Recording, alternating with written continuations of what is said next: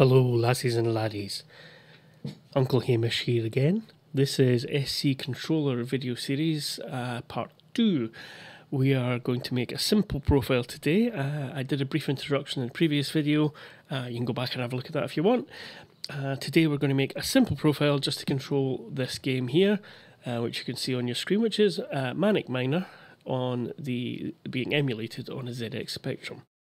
Now, the reason I've chosen this game is that it's fairly simple controls and there's only a few of them, and it's keyboard controls.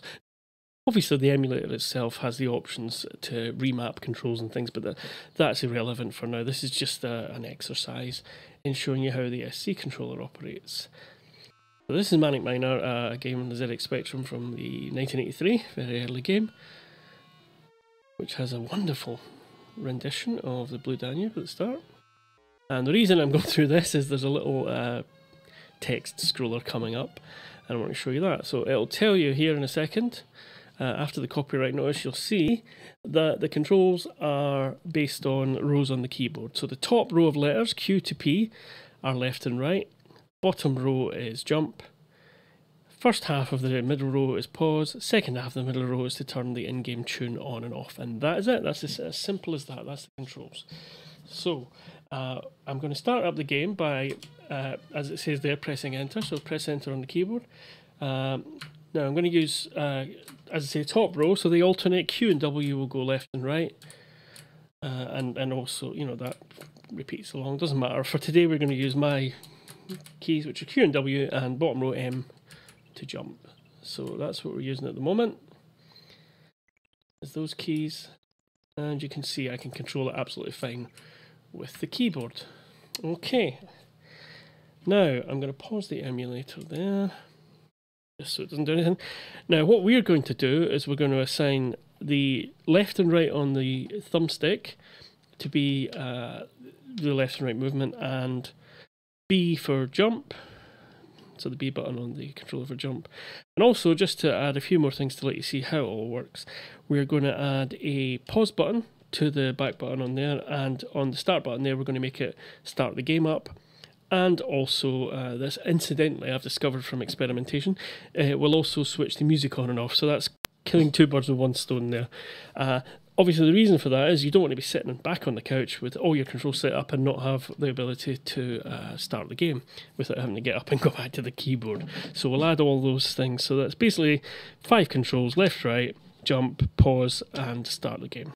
And let's click new profile.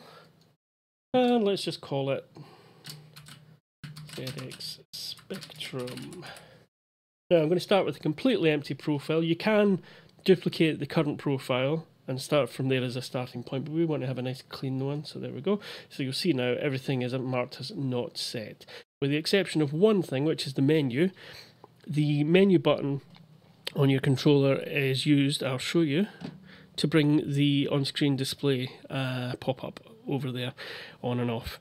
So it puts that on. You can actually reassign it, but that's, you know, by default it leaves that there, and it's quite handy. It's consistent. So we've chosen the thumbstick from the menu, so that's your input option. We're going to give it a name. We're going to call it movement, because this is going to be your left and right movement, obviously. And we want it to be outputting a D-pad type control. So we're going to basically use this as a digital left-right controller. Now, there's a lot of options and things in here. Don't worry about them just now. We're going to stick with simple D-pad, and we're going to choose the left output. Now, there are a lot of options there again. We'll give it a name, left.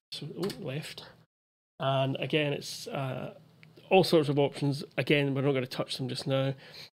We're going to key our button. All we're going to do there is grab a key and press Q for left.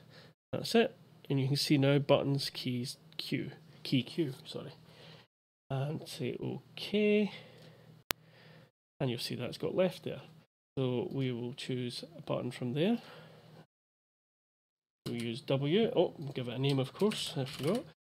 Call that right. So now key W is right. So we've now set our left and right, and as you can see from there, up and down have nothing on them. Left and right are Q and W, so that will send Q when we move left, W when we move right on the stick. Okay, that, and let's save it as we go along. This little icon here, as you can see, it says changed there, next to the name of the profile. This little icon here saves the changes. So we've done that. So we now have our left and right on the stick. Now let's demonstrate that that works fine. By unpausing the emulator, and there we go. We can now move left and right. Now you see nothing else does anything still. Okay, now we want obviously a jump button, so let's choose that. Now there's no group here because it's a single thing, so we just go straight to putting in the single thing. Key or button, we will grab a key, we'll make it in this case M, so one of the bottom row keys. And OK that, and save the changes. Now we should have complete control over the character. So there we go, we've got left and right, and jump. There we go, so we now have control of the character using the joypad. To save us having to get up from the couch to press enter to start every time, we're going to set the start button there and I'm also going to put music there, because it will toggle the music with the enter key as well in the game. Key or button, and we will grab a key, we'll grab the enter key, click OK. Again, it's just a digital on-off single switch, so there's no grouping or anything. Then save that. Now, if I go back to the emulator and show you the effect of that one. Let's get up there out of the way. Now, you hear it switches the music on and off. And also, if I get us killed, let's get us killed. So we can start the game again. There we go. So he's dead. We'll go back to the menu. And now press that, boom, we're in the game. Awesome. Final thing to add is a key for pausing the game. Now let's just call it simply pause. Grab a button. Now I remember I mentioned earlier the first half of the left-hand side, left-hand half of the middle row of the keyboard is pause. So we'll just use A. Could be anything really.